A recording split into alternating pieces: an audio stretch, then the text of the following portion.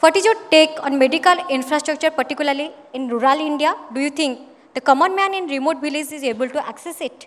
Is there enough infrastructure and awareness for the rural public? Around 50% of medical practitioners in India are concentrated only in 5 states, which tells you the complete story of availability of resources when it comes to rural health and the distribution and the access as well.